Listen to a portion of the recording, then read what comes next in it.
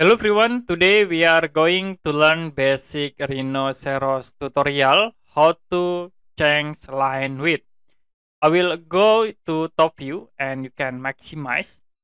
For example, I will create a single line and then we create again the second line in the bottom here.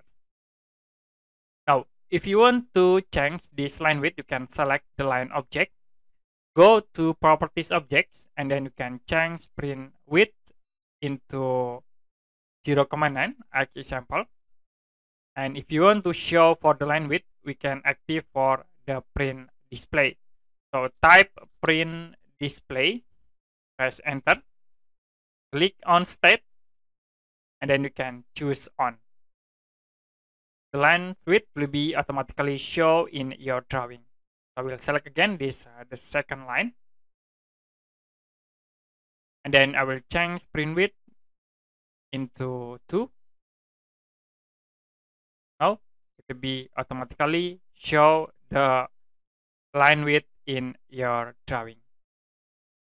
Okay, that's it for basic Rhinoceros tutorial, how to change line width. If you have any question about this tutorial, you can comment below this video.